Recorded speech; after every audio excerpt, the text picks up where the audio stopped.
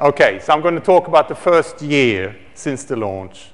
And this was the picture you missed, that about half of the emission created since the CMB is now in the infrared.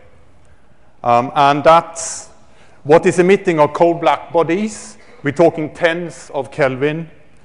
And we're having also all sorts of spectral lines in this area. The kinds of sources we're talking about are basically infrared-dominated star-forming galaxies at basically all the redshifts where stars are forming. And on top of that, it conspires that stars, forming stars, are also having SEDs that peak in this range. So it all conspires to make a big peak in the infrared spectrum around 100 micron or so, 100 to 200 micron. And that's why Herschel has been built to cover exactly that peak and to be able to measure on both sides of it to get the physics. Now, the machine looks like this. It has the biggest telescope we could fit, which is a 3.5 meter Cassegrain. What we're doing, building on the previous missions, is that we're catching on to their long wavelengths and then pushing that into the submillimeter until we come to the wavelengths where we make contact with the ground, as it were. So we're plugging the hole between the previous missions and what we can do from the ground now and in the future. Now, this spectral window may not be completely new, but at least it's very poorly observed compared to the other windows we have. In order to do this, we need not only a big telescope, we also need very capable and powerful instruments. We have 3 instruments on board Herschel, 2 cameras and imaging spectrometers called PAX and SPIRE, and we have a heterodyne spectrometer called HIFI. The objectives, as you can imagine, having seen my previous view graphs in the end, have to do with star formation, both near in our own galaxy and far away across cosmic time. We're talking physics and chemistry of the interstellar medium, and we're also talking objects in our own solar system, in particular trans-Newtonian objects and atmospheres and comets. And what Herschel will provide you with is a unique perspective on these things, and for 3 years. Now, if this works, I have a little movie that shows you what Herschel looks like, the inside that you can't see. So we have an optical bench with 3 focal plane units on it, and that optical bench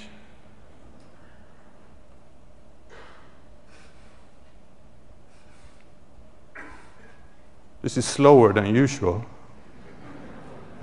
sits on top of a big tank of superfluid helium, about 335 kilos of it at launch. And the instruments have contact with the fluid, and the fluid that boils off, the gas we take and cool the instruments further. We encase everything in a Russian doll system with 3 vapor-cooled shields around the tank itself. And outside the vapor-cooled shields, we have a vacuum vessel. And on top of the vacuum vessel, we put our telescope. And below, we have the service module. And there's lots of harness and stuff and shields. And in the end, we protect everything with a sunshade, which also serves as our solar batteries. And voila, this is the spacecraft. And to put some dimensions, it's about 7 meters tall, about 4 meters across, and at launch, it had a mass of about 3,400 kilos. In the session after lunch, there will be specific dedicated talks about the instruments, so I will not say very much more about them here. Now, this is one of the last pictures we have of Herschel, just before, this is now sitting on top of the rocket, just before we put on the fairing, which is coming down here. Herschel is sitting on top of this black casing, which has another satellite Planck inside. And this is the fairing coming down. This is what it looks like when it's rolled out. This is 1 day before the launch. And this is the view you have from the viewing location where we were watching the launch. And you have a number of people here trying to look extremely calm and composed. This is about half an hour before the launch. And the people on the left here in the picture are the three, at the time, Herschel PIs. And on the right, you have a couple of Planck people and a guy from headquarters. This is actually a movie on the launch, but given the speed of the other movie, I don't think we should try to watch it. But I can assure you that the rocket did what it was supposed to do and did it very well. The launch was textbook and with great precision. And the plan then after the launch, basically, you see on this view graph here, to do the commissioning phase in 2 months. It takes actually 2 months for the spacecraft to thermalize after the launch, because we are launching a warm spacecraft with a cold cryostat inside. And it takes 2 months for everything to thermalize. And during that time, we were doing the commissioning phase. And then we had planned to do a performance verification phase of about 3 months after that. Then science demonstration phase, taking small snippets of our various observing programs, do the observations, and ensure ourselves that what we get is what we want. Otherwise, we need to update and optimize. And then, when everything is hunky-dory, we just go and execute and run the programs that we have. So that was the plan, and that's a very good plan. Now, 1 month after the launch was the next launch, as it were, opening of the cryo cover. No cryo cover opening, no mission. And so the cryo cover was opened by a ground command, and in Darmstadt, in the Mission Operations Center, you could see in real time what was going on. And what you see on the screen here is the reaction of the 3-ton spacecraft to a 700-gram lid opening. So it was clear right away that the lid had opened, and we could actually count the number of times it was swinging back and forth before it stopped, 7 times. So the cryo cover opening took place on a Sunday. This is Monday evening. And you should know that Herschel operates in an autonomous mode, so we only talk to the spacecraft 3 hours a day. So after the cryo cover opening, we were 21 hours operating autonomously. Then the next day, the data was transmitted to the Earth in the afternoon, and this is in the evening. And you can see the first Herschel images are still under embargo in this picture here. But this is what it looked like. The very first image taken by Herschel on the SPIRE Galaxy M51. And we did this because we needed to find out all sorts of things in terms of pointing and optics and so on. And the most interesting and crucial one was the optics of Herschel. So what we did, we needed the yardsticks. We took the best one which is available, namely the Spitzer. Spitzer has perfect optical performance. So by comparing Spitzer images with the Herschel images, you can say something about the quality of the Herschel images. Now, showing 160 to 160 doesn't help you so much, except to conclude that we must be doing something right. But if you choose a 24-micron image from Spitzer with a 100-micron image with Herschel, you have a factor of 4.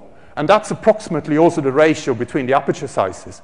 So if we neglect astronomy for the time being, saying that the source looks the same at both wavelengths, then the pictures ought to look approximately the same. If they do, it means Herschel is diffraction limited. Now, it is. So this was an enormous feeling which we had that Monday evening. And it gets even better, because 100 micron is a relatively short, but not the shortest wavelength for Herschel. At 70 micron, it's even better. So we could conclude just there and then, although in qualitative terms, that Herschel optics is fine. We are diffraction limited. Now, what's the big deal? Well, we couldn't test that before we launched. And you saw in the picture, in the little movie that I showed you, everything is assembled warm. You make a cryostat. You build a cryostat with instruments inside. You cool it down. You put a warm telescope on top. The cryostat is closed. You don't have an immediate access to the inside of the cryostat from the outside. You screw the telescope onto the warm cryostat, the warm telescope. You go through the entire test phase. You send it up in space. Everything cools down. And when you open the lid, everything is in the right place. This is what we had to do. And this is what we took every precaution that we would do, and that's what we did. And this is the confirmation. So that was the significance of the first images of Herschel. So these are kind of the three things that we needed to do. We needed to launch, we needed to open, and we needed to verify optical performance. And there we are. We now, in principle, have an observatory that we can start working with. And now we also have the numbers, and you can go into great detail, and this is thanks to work done in the PAX consortium, because they are working at the shortest wavelengths. So we now have all the numbers for the PSF and for the encircled energy and what have you, and we are fulfilling all the specifications that we had. So we're happy about that now. So PAX works, now the other instruments. So just after, 1 or 2 weeks after, we had SPIRE first light. And SPIRE observations we did on a couple of nearby galaxies, and you see them here, M66, M74. What is annoying, of course, is all this noise in the background. But it's not noise. It's the high redshift universe. You get it for free when you image a nearby galaxy. The specks that you see in the background are galaxies. They're not noise. Third instrument, the Heterodyne Spectrometer, HIFI. First spectra, and C+, water, CO, in a star-forming region, DR21. So we now have 3 instruments up and running, and we're in the performance verification phase. Unfortunately, very shortly after these observations were made, there was an anomaly with the HIFI instrument on the 2nd of August last year, and it was out of action until mid-January. So what we had to do was to replan, adapt, and work more with the remaining 2 instruments. And what actually happened, a little bit to our surprise at the time, if I remember right, was that the scanning mode was the first observing mode that we released for real use. And this is one of the first tests that you see here of large area mapping using a scanning telescope, just scanning back and forth like this. It turned out to be the simplest observing mode we have, and it created also these wonderful images that immediately kind of placed Herschel in people's mind that it's something that exists. And this is a part of the galactic plane. It's about 3 degrees across, and we make an observation like this in a few hours. Now, here is in January, and it's confirmed that the right command has been sent up to reboot the HIFI instrument, which has been in use ever since. And here's one of the first observations made with HIFI after the reboot in January. So, taking stock 1 year after launch, basically, at that point, we have a working observatory. We launched, and we did the initial phases. We had a workshop just before Christmas, where we shared the initial results between us. And we had a big workshop in May, which was the real first science meeting with Herschel. And we were more than 400 people in Nordwijk, and there were 99 oral presentations and more than 100 posters. All the presentations and most of the posters you find on the Herschel Science Center website. We also have ANA special issues. One is coming very soon. There will be 153 or possibly 152 papers in this issue. And there will be another issue in a couple of months' time with HIFI papers, only another 53 papers or so. So it's coming. Now, what I want to do now is just to give a couple of examples of the kind of things that people have written up for ANA, based on most of the time observations done during the science demonstration phase, typically October, November, December, January, this kind of time frame. So what you see is based on the very first Herschel observations done for science. Now, one of the things, of course, which I mentioned is star formation, star formation, star formation. And one of the big programs is a survey of the gold belt and several nearby star-forming regions. And I'm going to show some images from 2 of them, 2 extremes, Polaris and, Polaris and another one. Now, this image I don't like, but what I will show you are these images.